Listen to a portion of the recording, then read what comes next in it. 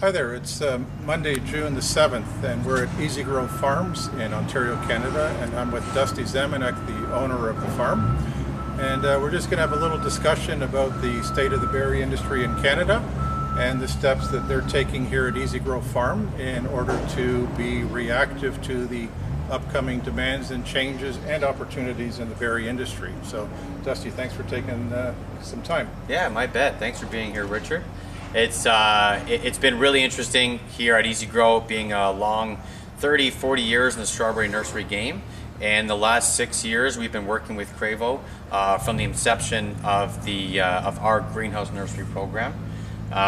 The covered, protected culture of strawberry production is something that isn't, say, new to the world, but I think it's coming now in waves that brings a lot of excitement for the Ontario and the Canadian consumer and for farmers. And the technology like Cravo gives those opportunities, and we're excited to now be signed on for our third phase for strawberry plant propagation here with the Cravo in Southern Ontario. Now, you've also been producing strawberry plants for Florida, places down south. Correct. That's how you got started? That's right. That's it. And then when did you start to zero in on the actual greenhouse part of the industry? Yeah, our first phase, the three houses behind us, was built in 2017. And that was when the Leamington and the Niagara Lake area was messing around with the potential for the idea.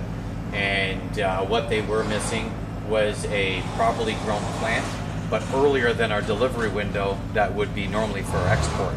So that necessitated something like a greenhouse that could start the program earlier, but could also handle the heat of that, temperatures we get in July and August, while also having a greenhouse capable of producing plants earlier.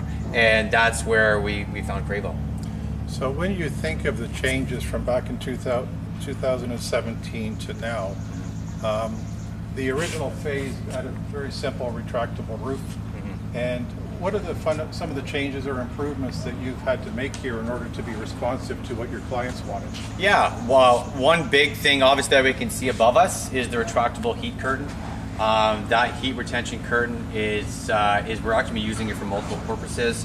Using it to start our plants, the mother plants, earlier in the season, as our customers are wanting to hit earlier windows, and that provides us that opportunity to trap in heat in the early spring, that's a big one. Also, the use of interior walls, so we can compartmentalize and have zones within the greenhouse, really helps the efficiency of that program as well.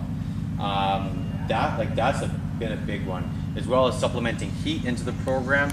And so Cravo, you guys have been great for adding in the gaskets to go to the roof to give us the heat capabilities as well. So when you look at the plant quality, what are some of the, how do you judge the quality in terms of what are you looking for and what are you achieving here? Absolutely. One of the big things that we're working for and looking for is obviously uniformity. That's a big one. And working with being here in Southern Ontario close to Brantford has been great, because even today we're talking about how can we optimize our situation, because we vent differently and we can allow real raw environment into the leaf and into the plant. So at the beginning we want to focus on the mother, and now we need to focus on the quality of plant, because we're getting soon to harvesting soon. So how can we get that uniformity? How can we get that correct leaf size? And so going in, so it is a plant, when it does get separated, that it's race ready and as strong as possible. So one of the key things in our discussions today was at the start of the season back in March, you're really focusing on making the plant warmer, yeah, to get it to grow faster. But now we have to shift our thinking into plant quality. Right.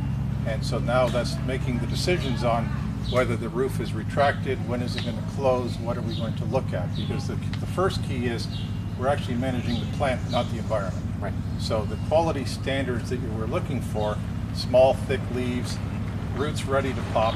Yep. And so, because in 2 weeks when you cut these plants off the mothers, now you're going to move into a very high-risk situation, because a high transpiration rate will cause plant damage. Right. So the stronger we can make these leaves, the thicker they are, the smaller they are, the better these plants are prepared to move into the tray plant.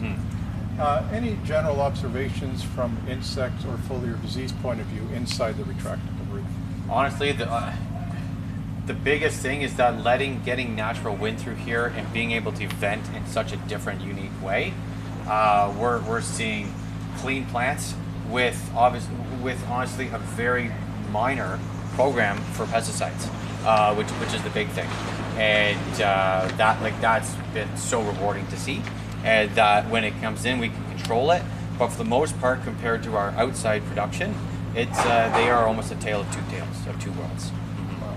Sure. So in terms of, you've built your whole company now around feeding the glasshouse industry, and the glasshouse industry is growing quite rapidly now, feeding the grocery store chains for greenhouse grow and strawberries, and wanting to extend that season. So have you pretty much seen that you're now going to be able to give them what they want when they want it, in terms of quality, quantity, and timing? Yeah, we are, and we've come a long way from the first house to now going to here and beyond for what we need.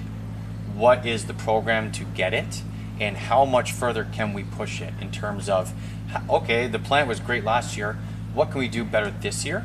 And knowing that, okay, there are things that we can still manipulate, and when you're in an environment like this, you can control it, right? And how early can we push that to help our customers hit earlier and earlier markets, so that they're economically viable as well. And you know, we're seeing plants respond to the positive things that we're offering to the plant, and our customers and the consumers are as well.